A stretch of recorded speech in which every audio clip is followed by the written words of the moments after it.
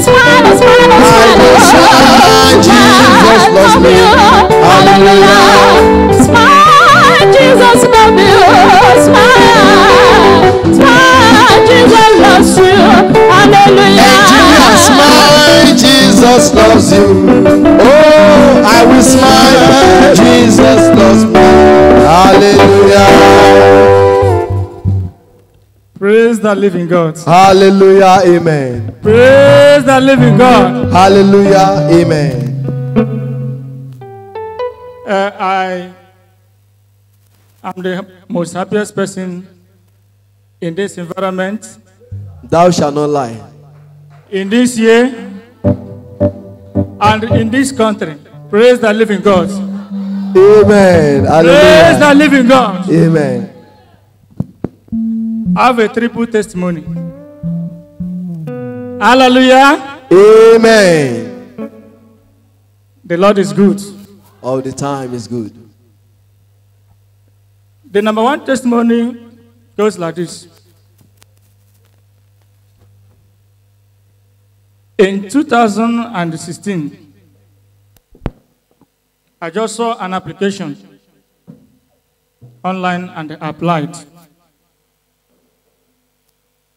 So after some time, they invited me for an interview. We came for that interview. Actually, I applied for electrical technician. So after the interview, they told me that actually they are looking for electrical supervisor. To the glory of God, I was successful and they gave me the supervisor. Amen. Praise the living God. For that. So I continued. But this one manager, I gave part of this testimony some time ago. So this manager could not allow me to work. In that my former place, the money is not too much. Most of us, we depend on overtime and working on public holidays so that your money can come up to something. So each time I want to come for public holiday work or overtime, the man will tell me that the management did not want me to come. That they are complaining that they are paying much on the salary. I thought actually it was the management. I didn't know that it was the man. So I went to the HR then, without knowing that he was working with the HR. I did not know any of them before I joined the company. So the HR told me that I have to listen to the man, that it is my boss that communicates to the white man that owns the company.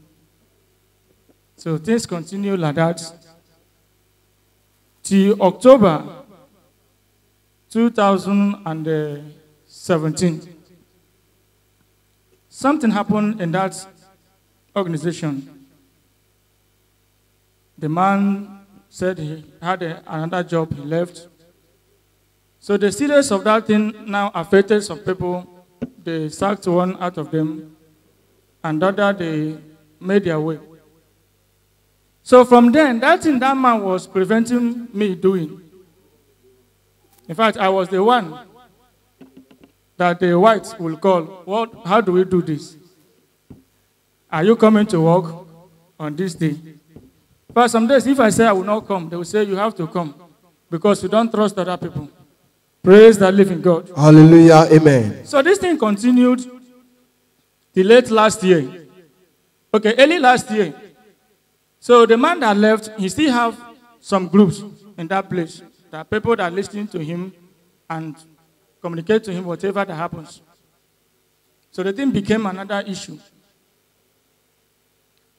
By the special grace of God, I escaped 2 incidents that had caused a serious injury to me. I gave the testimony here. I give God the glory who saved me. Amen. When this thing was happening, I began to pray. I told God I need a work. It appears as if I am tired of this place, or they don't want somebody that does things the right way. Because in their own way, they will do something and want to cover it up. Their mind is just to look for where they can get money from. So the thing continued until October last year. No, August last year. This is my testimony. I am giving it serially. Praise the living God. Hallelujah. Amen. I pray we learn from it in the name of Jesus. So around August last year, one day I opened my email. I checked, I saw a message. One company wrote to me. I did not even know when I applied for that company, but I've been applying for jobs. Each time I go online, if I see a job that is related to my discipline and the skills I have, I will apply. So that day, I opened my mail. I saw a company from Port Harcourt.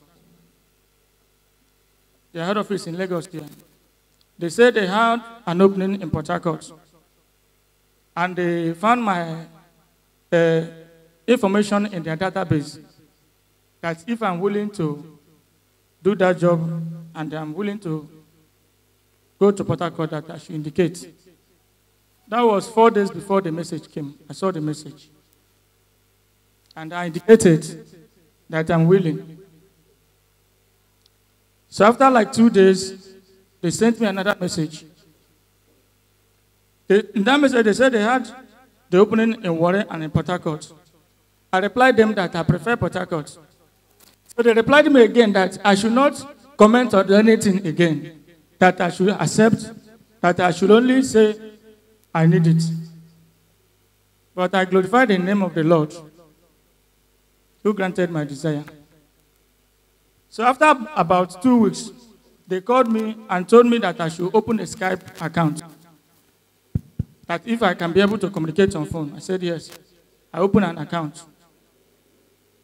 They said they would call me. That was September last year. I waited, they didn't call me. I called them. They said I should wait. I called again, they said I should wait. So one day somebody called me. She asked me if I am free to attend to questions now. I told her to give me some time. That I just resumed work that day. So she waited until the time I told them. They called me and they interviewed me. I didn't hear from them again. I sent a message. They said they will come back to me. Later, they sent some message from Port Harcourt. The Port Harcourt branch called me, they interviewed me on phone. I waited, nothing happened. Okay, this thing was happening in the first and second week of August last year. So on 24th August, I was on duty here in Lagos. I just opened my phone around 8 o'clock. I saw an SMS that if you go to Port Harcourt, so and so place at Lelewo, that you should ask for RFM. I should tell the security that I came for an interview. That was on the particular day the interview was supposed to hold. I looked at the SMS. So I picked up the number, I called. I told the person, I just got an SMS from my phone now. And I'm in Port Harcourt now. She said, woman, she replied, you should be in Port Harcourt today. That was on Saturday, 24th August. That they sent message on email. I told her I didn't see any message. She said, okay. She called the phone. I called her, she didn't pick again. Then I sent her a message again that I'm willing to come to Port Harcourt if they will reschedule me for interview. After like an hour, she sent me a text message that HR will contact me. That day on Sunday, then that Sunday should be 25th 5th August or 26th. I came to church that day. I was not myself because I'm seeing light. And it appears that that light is fading away. Immediately I came to the church. I said my prayer. I came to the altar and I dropped 5,000 naira. I prayed to God that this offering I dropped today, I want the company to call me back.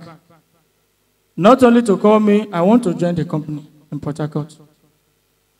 So that Sunday, it appears as if my prayer was in line with the preaching that Daddy gave. That day, he preached on restoration on that Sunday. I hereby stand in my office as a prophet, and I decree as they decree with me and say, restore to them all those things they've lost. I hereby release what He God shall restore to you in the name of Jesus, that you shall become a testifier of this restoration in this month of September, in October, November, December. I hereby restore.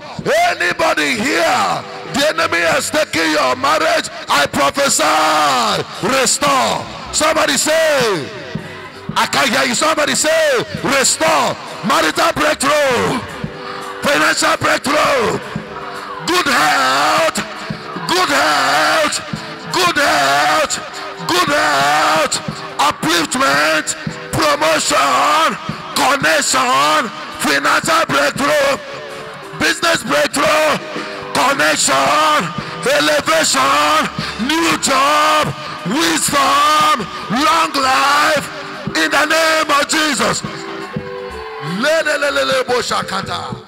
So when he was preaching on restoration, my mind was telling me that God has accepted my prayer. So that day passed. I started communicating them. They could not call me again.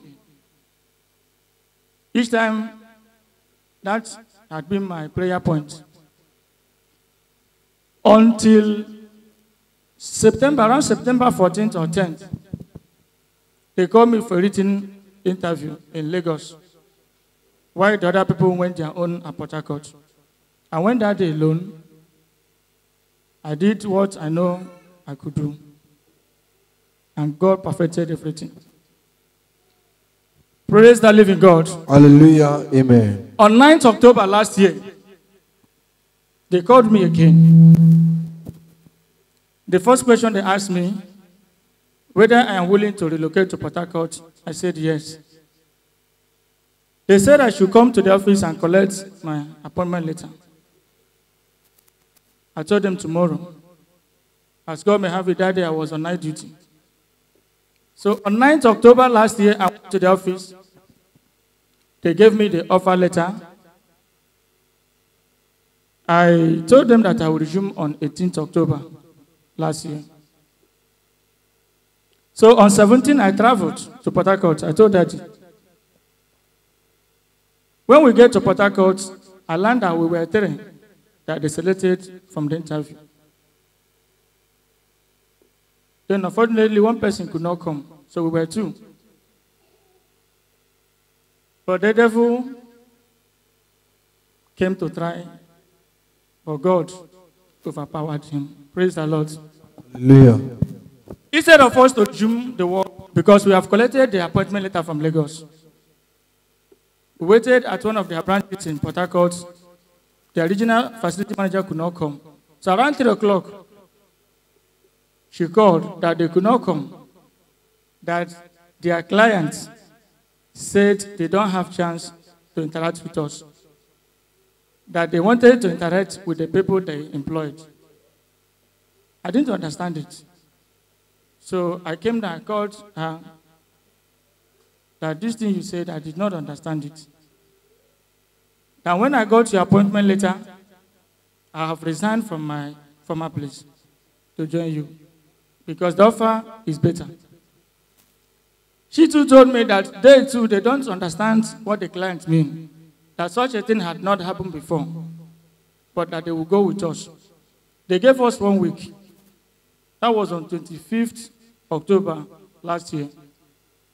So we went to their clients. We thought it was just normal formality. How are you? Something of that nature. The thing turned to become another set of interview.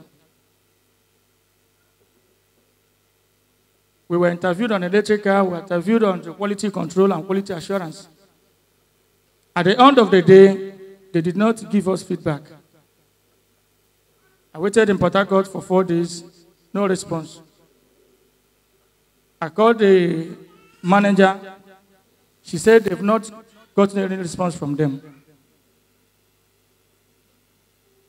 I didn't know what to do, but I give God the glory.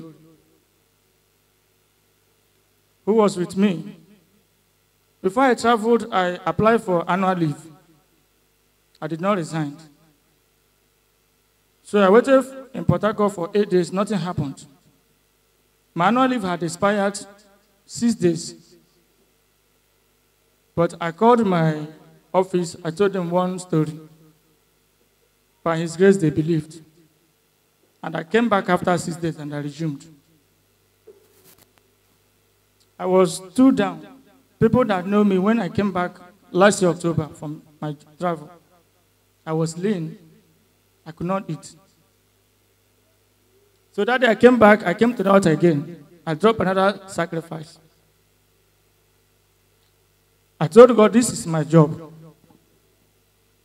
For other people to have gone to Port Harcourt for interview, and I was the only person they interviewed in Lagos, and I have collected an offer letter before I went there, that I claimed the job. Each time I devise a means of calling them every week. I call them, they say they are on it. I call them again, they say on it. They are on it. First week of January, they sent me a message on my boss, on my email. One of the messages, one of the texts they sent me, one is 186 pages, another one is 89 pages. They said I should be reading those things and get myself prepared for another interview. I looked at it, I didn't know where to start because this is too voluminous. How can you be reading such things to prepare for interview that you have an appointment letter? I told Daddy I make some calls. I had a series of advices, people telling them to sue them and this and that. But God glorified Himself. Last week of January, they called again that they have communicated with their clients and they said I should give them dates that I will come to Port Harcourt for another interview. I gave them 1 week. The manager said she will communicate to them. I was waiting, they did not feed me back until 6 days to that 1 week. That they have told my former office that I will go on annual leave. I told them on Tuesday came, I told them no, I could not make it up, that they should give me Thursday next week. So I was waiting for them. 6 days in the evening time they called. They said they have accepted. Then I was still in Lagos. So I have to go back to my office that day. I told them that I want to start leave tomorrow. If you see, God has been perfecting this thing to glorify Himself. Praise the Lord. Hallelujah. Amen. So on that day, I traveled. That was on 30th January. We had an appointment on 31st. So when we got there, I thought that the whole thing was still over. So they took me to their client. When we came, we met the man. And to the glory of God, the people that interviewed us on the last time was not the same person that interviewed us again. This last one, Out of 3 of us, I was the only one they invited. Praise the Lord. Hallelujah. So when I got there, we met a man that is supposed to interview me.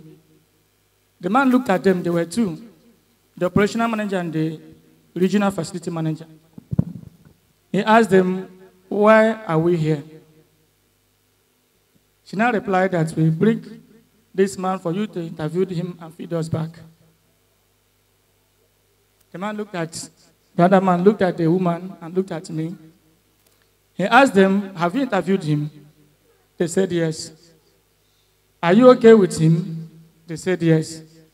The man said, if you're okay with him, I don't have any problem. It is you that is employing him that I know. So whatever happens, I will hold you responsible. If you're okay with him, I'm okay with him. Praise the living God. Hallelujah. That is how I got a new job. Hallelujah. Appreciate God for that. That is God's wondrous work with patience. Then the second one, which is the part of the first one. Okay, that is just one. Yes. Okay, 1 minute. Okay. So when I came back to my former place, the processes they follow for somebody to resign, if you want to resign, the barrier, the protocol was broken to the glory of God. Hallelujah. Amen. Lastly but not the least, this morning, I heard that my nephew had won a House of Assembly member for Bende North, local government, Abia State. Appreciate Praise the living God. Amen. Jam your hands to appreciate God for these testimonies. It is not our making, but the Lord's. Amen.